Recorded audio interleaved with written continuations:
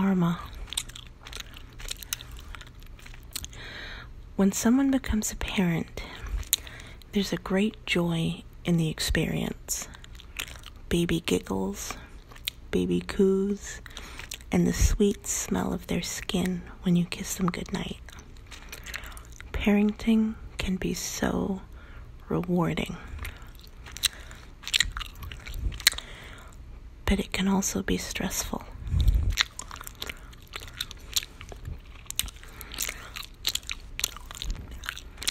It comes with a whole set of endless worries. Some are legitimate, and some are just those obsessive, nagging, irrational ones that like to gnaw away at your brain while you're trying to sleep at night. It's your job to keep this tiny person safe as they grow. You try and do your best, but you're often left wondering how well you're really doing.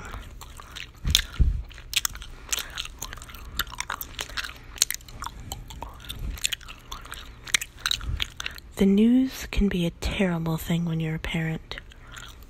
School shootings, kidnappings, missing children,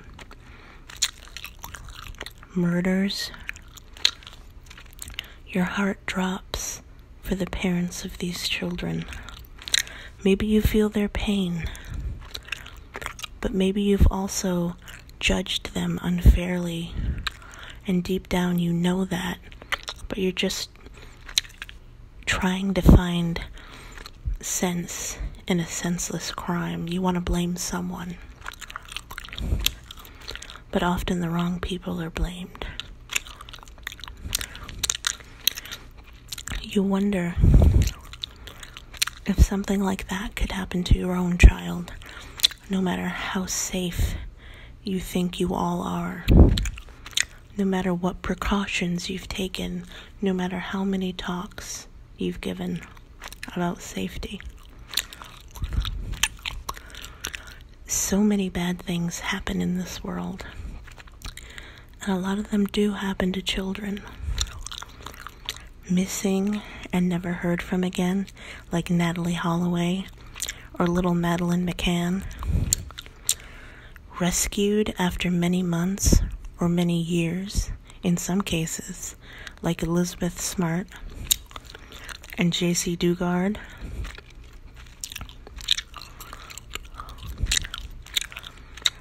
Or abducted and murdered, like Adam Walsh and Amber Hagerman, the former whose death resulted in the Amber Alert system in the U.S., the system that alerts cell phones when there's a possible abduction in the area, getting the news out to as many people as quickly as possible.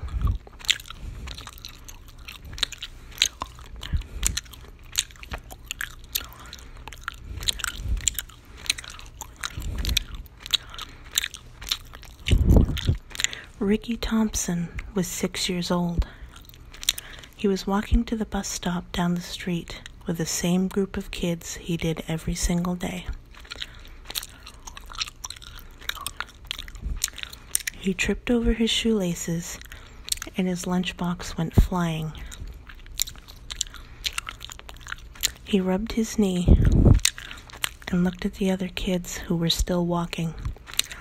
They hadn't even noticed that he'd fallen, and for whatever reason, he didn't call to them and say, "Hey, wait up." He stood up and brushed his pants off and walked over to his lunchbox. It had partially come unzipped, so he pushed the contents all the way back inside and zipped it up. He noticed the other kids had already rounded the corner, so he'd need to run to catch up to them, or he'd miss the bus. His mother would be furious if he missed the bus. She had driven him every day up until a month ago, when she finally agreed to let him walk with these slightly older kids as long as he kept up with them, didn't talk to any strangers, and did not miss the bus.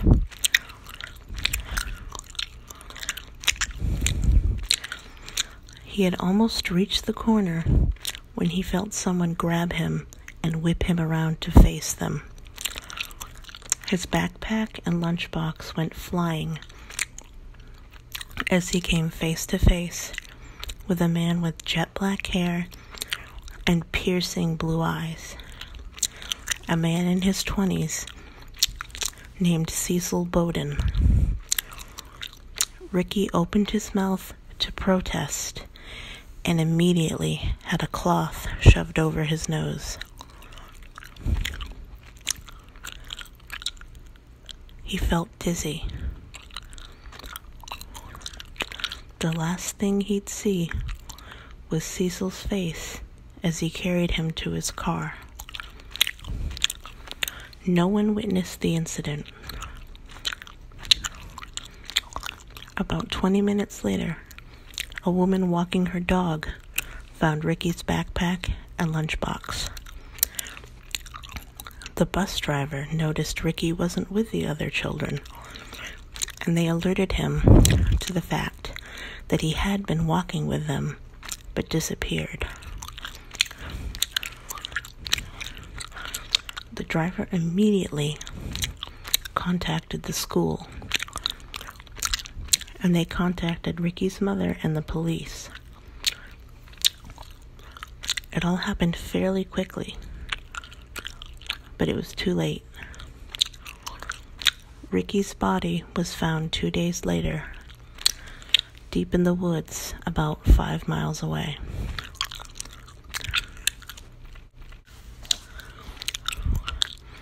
Cecil lived with his uncle.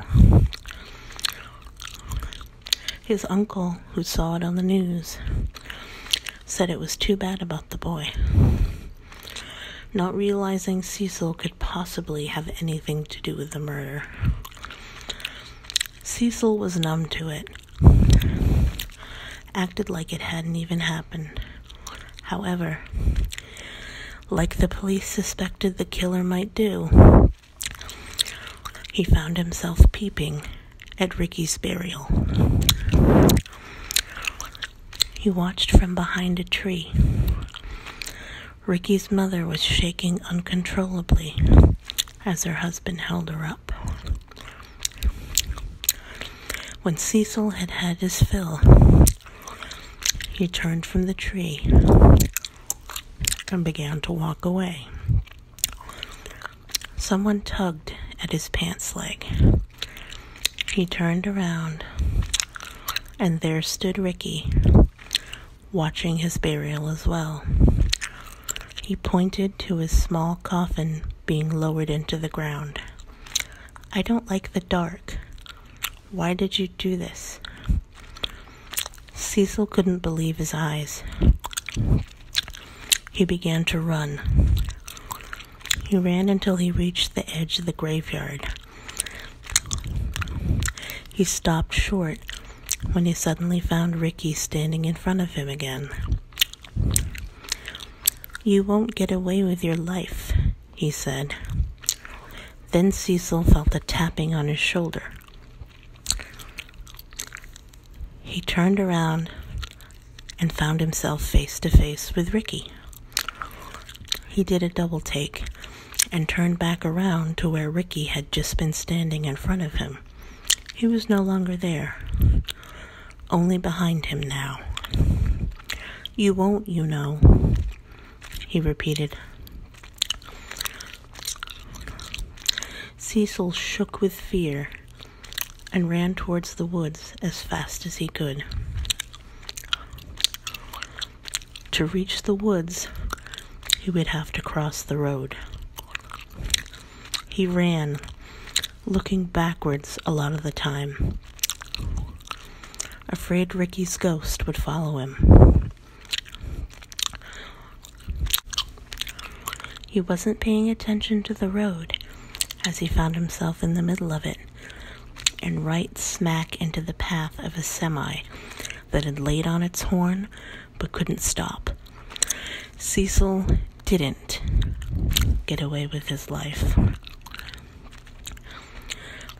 Ricky stared blankly at the gruesome scene. Suddenly, police officers and people attending the funeral had run up to see what was going on. Not his parents, though. They knelt near his grave and wept. He walked slowly towards them, feeling himself being pulled upwards, but he was determined to say goodbye. He pushed with his entire soul and made it to his mother and father. He hugged his mother with all of the love and strength that he had. He took his father's hand and kissed it lovingly. Both of his parents looked at each other as if they had felt something and embraced.